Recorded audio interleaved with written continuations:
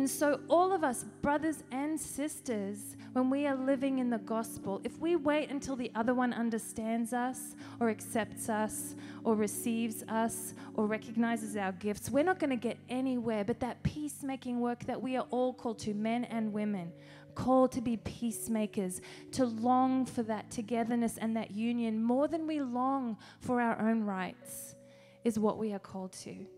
And so I invite you to step into those kinds of difficult conversations where we really learn the gospel, where we really have to set aside our rights, forgive one another, and want more to be together than anything else for the blessing of the nations.